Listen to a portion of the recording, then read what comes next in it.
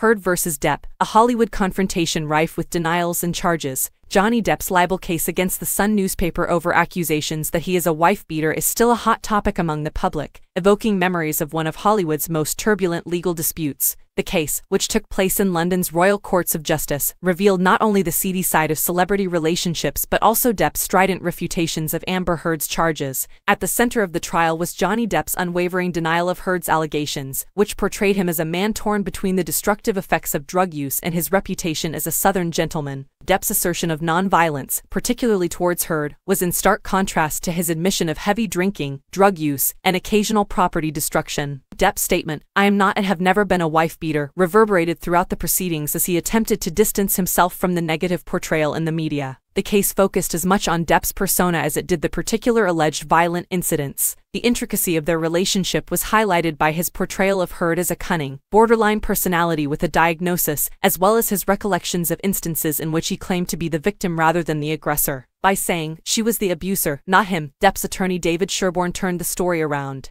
A unique window into the frailties of a Hollywood legend was provided by Depp's open admissions regarding his drug use and the effects it had on both his personal and professional life. Depp told of his early drug use and his monthly wine purchases, which he claimed dwarfed most people's annual income. His story was one of turning to drugs for comfort during difficult times in his life. Nevertheless, Depp's wish to come across as a person attempting to maintain composure and dignity in the face of provocation became apparent amid the dramatic disclosures. His attempts to stay out of the spotlight and his goals of becoming a great Southern gentleman offered a poignant counterpoint to the image of a man mired in controversy. This story serves as a reminder of the difficulties in maintaining celebrity relationships and the intense scrutiny they face as it develops. In addition to trying to clear his name, Depp's legal battle with the Sun also aimed to refute the narratives that define public figures in the era of instant news and social media opinions.